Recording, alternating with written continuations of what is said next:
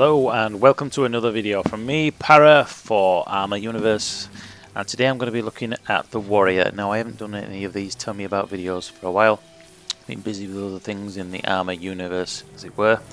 So this video I'm just going to give us a little general overview of the Warrior Infantry fighting vehicle. Nearly got that wrong then. Now there are lots of people on my other videos saying you got this wrong, you got that wrong. I'm getting my information from the British Army website and various other sources, so if there's anything in this video that you think's not right, it's not me being a noob and making this stuff up.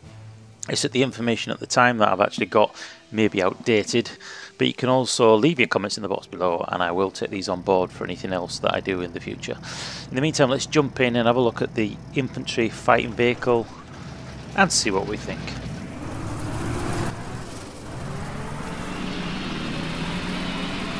The Warrior is driven by a Perkins Rolls-Royce V8 Condor engine through a 4-speed automatic gearbox. It's capable of a road speed of 46 miles an hour or 74 kilometers an hour. The Warrior has the speed and performance to keep up with the Challenger 2 main battle tank over even the most difficult of terrain. The FV510 Warrior Infantry Section vehicle incorporates several design features in keeping with UK battlefield experience. In particular, there are no firing ports in the hull, in line with British thinking that the role of the armoured personnel carrier is to carry troops under protection to the objective and then give firepower support when they are disembarked. This absence of firing ports also allows additional oblique armour to be fitted to the sides of the vehicle, which is invariably applied to warriors involved in active operations. The cage armour used at one stage was replaced in 2007 by RAP 2 oblique armour. The basic armour provides all-round protection against 14.5mm armour-piercing ammunition. The crew of a Warrior are the driver, seated in the front of the hull, and the gunner and the commander, who is seated in the turret. The embarked infantry section can number up to 7 soldiers who are seated facing each other in the rear hull compartment. Passenger access is through a single electric ram-powered door at the rear of the hull, rather than a drop-down ramp as in the American M133 APC and the M2 Bradley. Warrior section vehicles are able to carry and support 7 fully equipped soldiers together with supplies and weapons, including a number of anti-tank weapons, for up to a 48-hour battlefield day in nuclear, biological and chemical warfare conditions.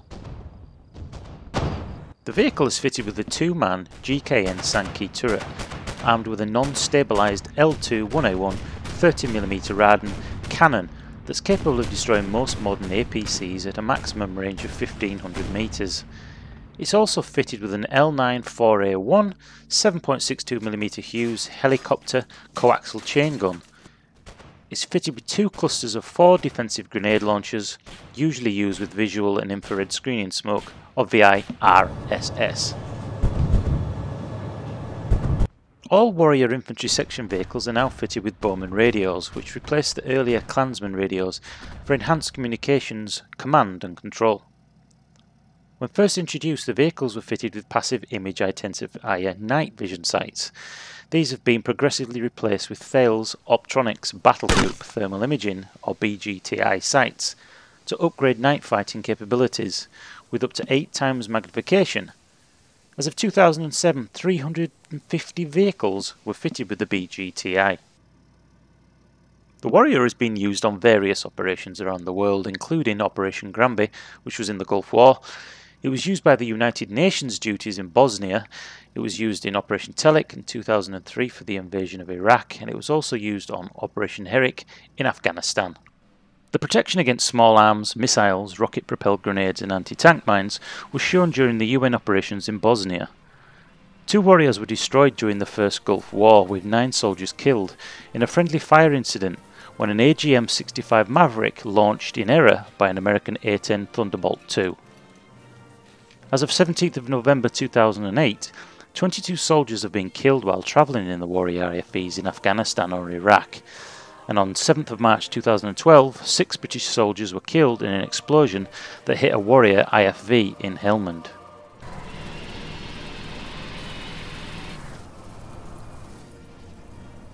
Warrior variants include Artillery Observation Post Vehicles, OPVs, Command Post Vehicles, CPVs, and a REMI Recovery and Repair Vehicle.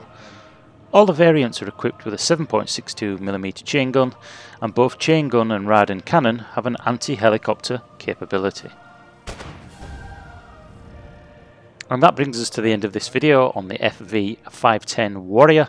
I hope you found this video interesting as much as I have creating these videos. It's always good to learn something about the vehicles and weapons that we use in the Arma universe. If there's anything in the Arma scene that you would like me to look at, weapons, mods, vehicles, aircraft, etc., leave your comments in the box below. And if you'd like to give me a thumbs up and a subscribe, I would appreciate it. As I said, I do these for fun, but it's always nice to get a little bit of feedback. And once again, I just want to reiterate that if there's anything that I've got wrong on any of these videos, don't go sending me horrible, nasty PMs telling me to shove the video up my ass and so on and so on. It's not helpful, it's not constructive, and it really doesn't entice me to want to stop or to continue. I'll just tell you to go play COD and get fucked. So anyway, I've been Para with 16AA, and today we've been looking at the Warrior. Thanks for watching, I appreciate it, and I shall see you on the battlefield soon. Bye bye.